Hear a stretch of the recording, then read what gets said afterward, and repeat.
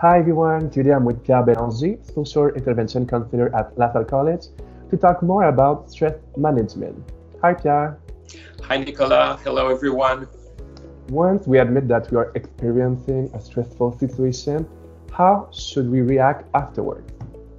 Well, the next step would be to allow ourselves to react and feel emotions. So we need to welcome that and recognize that we are reacting a certain way. So the four different ways I mentioned in the previous video. Well, if today we are agitated, we are agitated. So be it.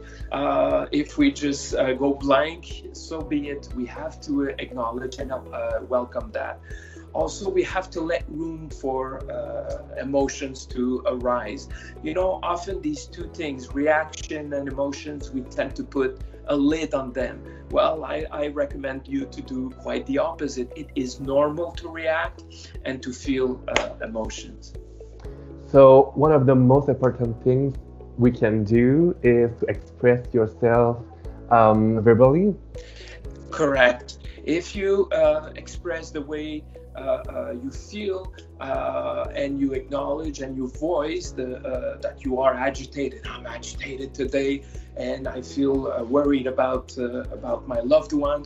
Well, just the fact of saying it out loud, it helps you to just get out of your thoughts. And you know, when we're worried, our thoughts turn into a spiral. So if we do voice them out loud, and even if we're alone, it's okay to talk alone in that situation. Nothing to worry. So yes, expressing out loud your feelings, it's an important thing. You can also write them down on a piece of paper if you wish. Excellent tips, Pierre. Thank you. My pleasure.